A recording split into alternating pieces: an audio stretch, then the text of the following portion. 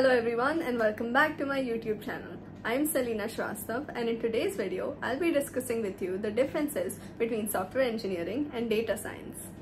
Before beginning this video, I would like to let you know that I am a data analyst intern at an MNC and I'm constantly working with colleagues both in the field of data science as well as software engineering. So this will help me provide you with more real-life data on the difference between these two fields. So let's start with the definition of these two words. So what is software engineering? Software engineering is the branch of computer science that deals with the design, development, testing, and maintenance of software applications. Data science, on the other hand, is the study and research of data to find meaningful insights in the world of business. Let us first discuss now how these two fields are theoretically different. What are the core concepts that you need for yourself to excel in these two fields? So first, let's check data science. It integrates statistics, mathematics, and domain expertise and focuses on theories of statistical inference, probability, and machine learning. So if you are someone who's interested in maths and statistics, then this is the field for you. And in software engineering, a strong foundation in computer science theories, including algorithms, data structures, operating systems, and computer architecture is required. Second most important thing is the nature of work.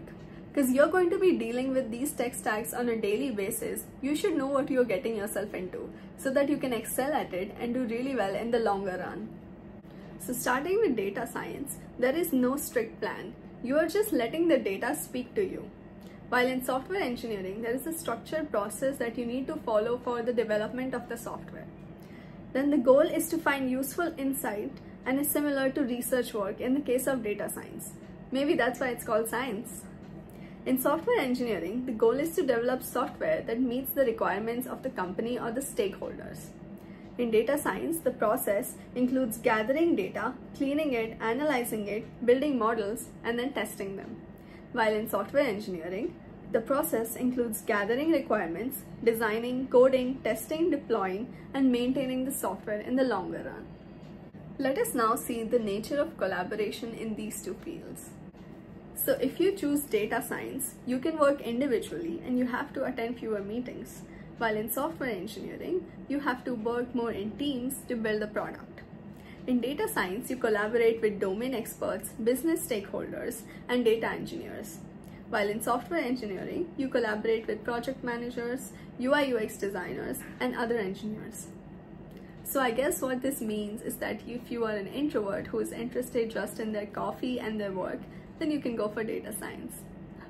Let us now discuss the tools and ecosystem for each of these fields. So for data science, there are tools used like Pandas, R, Matplotlib, Python, etc. While for software engineering, you use tools like Visual Studio, Git, Docker, and Selenium. The platforms for big data like Hadoop and SQL and analytics services like AWS are used for data science. But for software engineering, you can work with APIs and frameworks like React.js, Node.js, etc. Last but not the least is career progression. So let us now see how your career will progress in each of these fields. So if you plan to go for data science, career progression can lead from a data analyst to a data scientist, senior data scientist, machine learning engineer, and at the end, chief data officer. For software engineering, career progression can lead from junior developer to senior developer, tech lead, engineering manager, and at the end, the CTO.